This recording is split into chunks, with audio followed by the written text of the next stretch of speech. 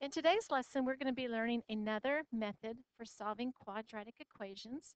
That method is called completing the square. So we're going to look to see how this works. First of all, we're going to learn a little jingle. And our jingle is you're going to half it and square it and add it to both sides. Try it again. Half it and square it and add it to both sides. That's going to be a very important part of completing the square. What we're trying to do is create a perfect square trinomial. And here is how you're going to do it. When you have the equation in standard form, we're actually not going to begin in standard form. We're actually going to move the constant over to the right side of the equation. So this equation right here is already in the correct format. It has the a term and the b term on the left side, and it has the c term of the constant that's been moved to the right side. Now what we want to do is create a perfect square trinomial on the left side of the equation. To do that, you're going to look at the b term. So this time it's 14, and you're going to half it and square it and add it to both sides. So 14, if you half it or divide by 2, that would be 7.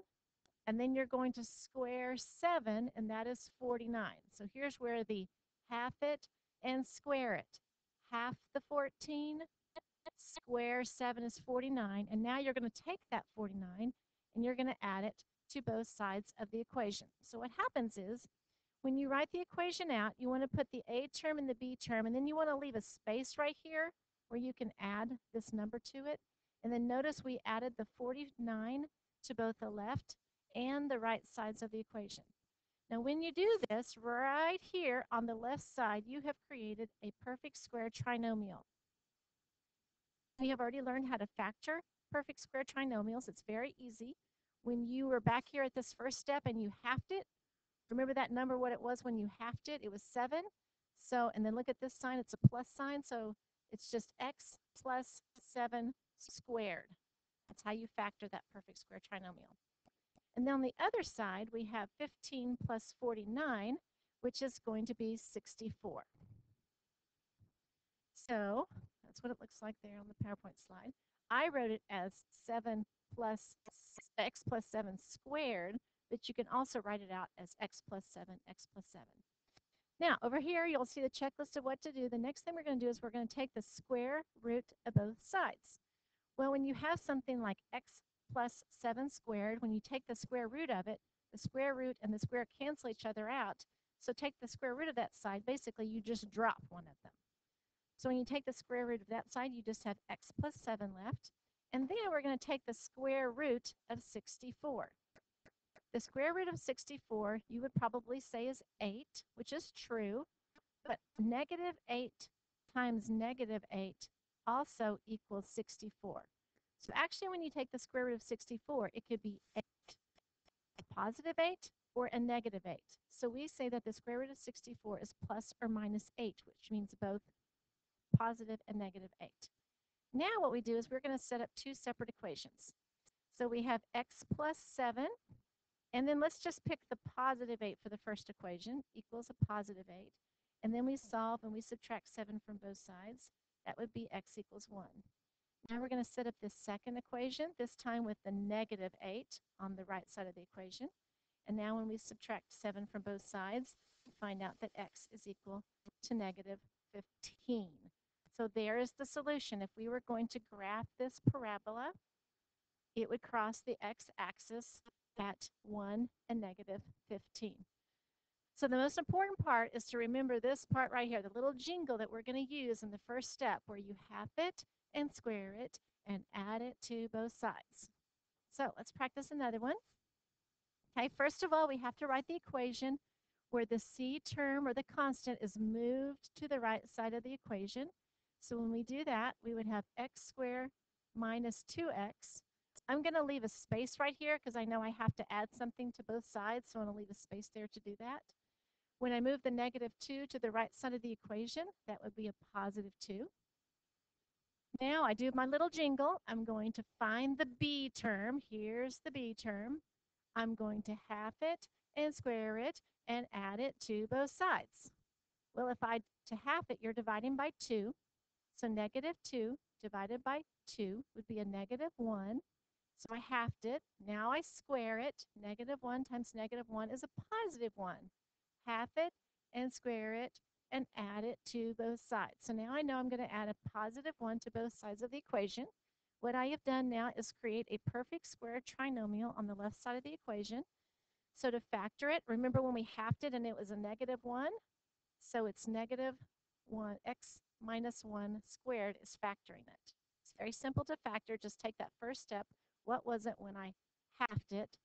That answer goes right here. And it was negative, so it's negative. On the other side, we have 3.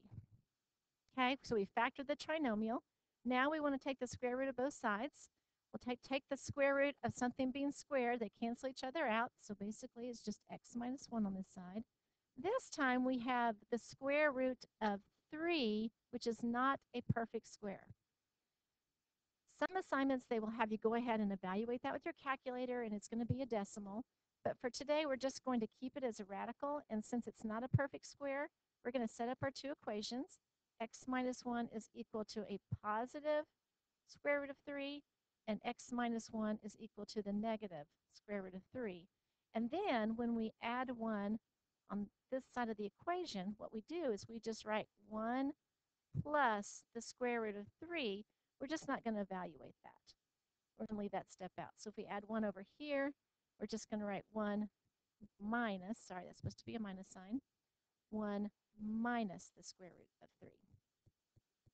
You could go ahead and evaluate that out with your calculator, but for today's purposes, we're just going to leave that as a radical. Okay, so let's try it again. We're going to do a couple more practices. If you're going through the PowerPoint, I'll show you the steps there.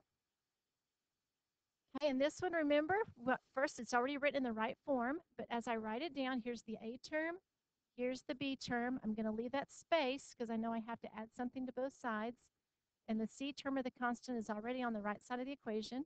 Now our jingle, we're going to half it and square it and add it to both sides. So you find the B term right here, which is 10. You're going to half it, which is 5. You're going to square it, which is 25. And you're going to add it to both sides. What you have just done is create a perfect square trinomial on the left side of the equation. So we have done this, we have done this. Now we need to factor the trinomial. So when we halved it, it was a 5. So to factor it, it's just x plus 5 squared. On the other side of the equation, we have a negative 9 plus 25, which is 16. I recognize that as a perfect square there, so that's going to be good. Now we're going to take the square root of both sides. When you take the square root of something being squared, it cancels each other out, and you are left with x plus 5. Now we're going to take the square root of 16. And again, when you take the square root of a number, it could be the positive or the negative. So the square root of 16 can be a positive 4, because 4 times 4 is 16, or a negative 4, because negative 4 times negative 4 also results in a positive 16. So now we're going to write our two equations.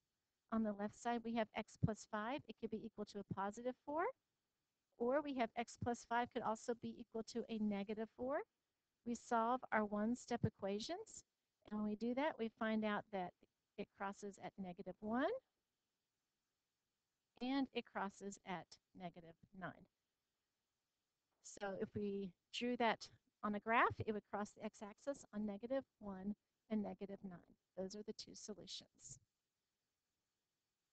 I would recommend copying your notes off so that you'll have these steps in front of you that you can look at and go through.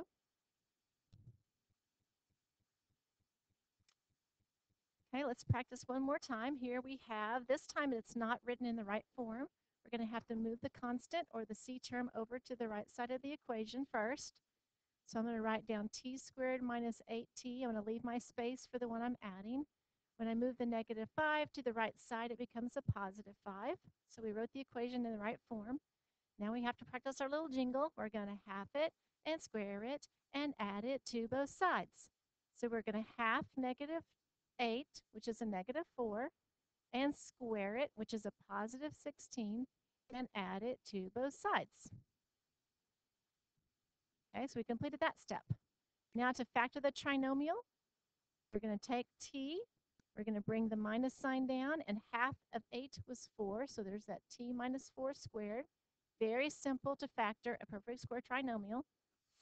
And on the other side, we have 16 plus 5, which is 21, not a perfect square. Now we're ready to take the square root of both sides. So when you take the square root of something that's being squared, they cancel each other out, and you're left with t minus 4. We're going to take the square root of 21, which is not, again, a perfect square. So for today, we're going to leave it as a radical, and we're just going to write our two equations. We have t minus 4 equals a positive square root of 21, and t minus 4 equals a negative square root of 21. So when you move the number to the other side, it would be a positive 4 plus the square root of 21, or a positive 4 minus the square root of 21.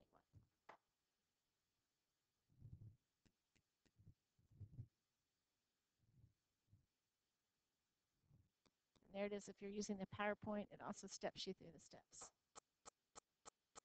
Okay, this is actually the next. I'm going to do two more problems with you. These are two actually on the worksheet that you're using for practice. So on this one, we have w squared minus 8w equals 65. It's already in the right format, but when I write it down, I'm going to leave a space right here so I can add it to both sides. Now we use our little jingle, half it and square it and add it to both sides. So when you half a negative 8, that makes a negative 4, and when you square it, it's 16. We just created a perfect square trinomial on the left side of the equation. Now we're going to factor it. So it would be w minus half of your b term, so w minus 4 squared. And 65 plus 16 would be 81, which I recognize as a perfect square. So now we need to take the square root of both sides. So when you do that, on the left side, we have w minus 4. And we know we're going to take the square root of 81, which is 9. So it's either going to be a positive 9 or a negative 9. We can write our two equations and solve. So we have w minus 4 equals a positive 9, or w minus 4 equals a negative 9. And then we solve our equations. So we find that w is equal to 13, or we find that w is equal to negative 5. Okay, one more example. This one, again, is written in the right format, so I'm just going to leave a space there for it where I'm going to add my number. Okay, so now we need to find that term that we're looking for, so we're going to half it and square it and add it to both sides. So we find the b term, which is 10, we half it, which is 5, we square it, which is 25, and we add it to both sides. On the left side, you have created a perfect square trinomial. So now we are ready to factor the trinomial. So we have a, bring down the sign, which is a plus sign. What was half of that term was a 5. Easy to factor. On the other side, you have a negative 16 plus 25, which is a positive 9, which again I recognize as a perfect square. So now you're going to take the square root of both sides. When you take the square root of something being squared, you're left with a plus 5. And we want to do the square root of 9, which is either going to be a plus or a negative 3. We are ready to set up our two equations. So we have x plus 5 equals a positive 3, or x plus 5 equals a negative 3. And now we solve both sides. We find that a is equal to negative 2 and a negative 8. So I hope this helps with completing the square.